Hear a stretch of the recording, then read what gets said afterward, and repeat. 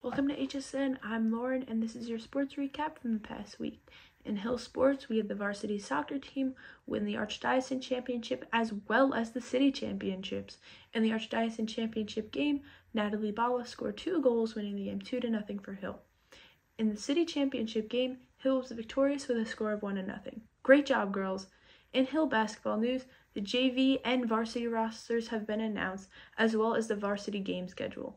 Congrats to all the girls who made the teams, and good luck in the upcoming season.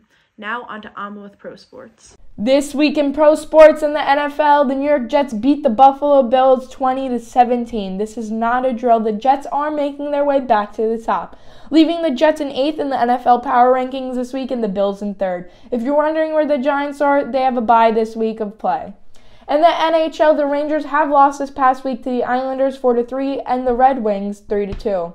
The New Jersey Devils have beaten the Chicago Flames twice this past week, and back to the Islanders, who after their sweep victory against the Rangers got completely demolished by the Red Wings with a score of 3-0. This leaves the Devils on top, the Islanders in 2nd, and the Rangers in 5th.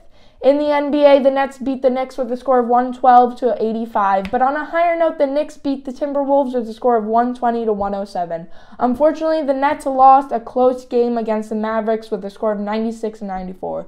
This leaves the Knicks in 7th, the Nets in 11th in the Eastern Conference.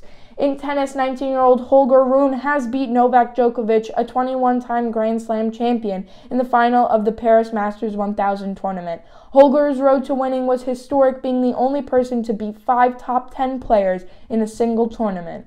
The Nido ATP Finals are now coming up, where the top 7 players verse each other for ultimate glory. Thanks, that's been all for this week in pro sports.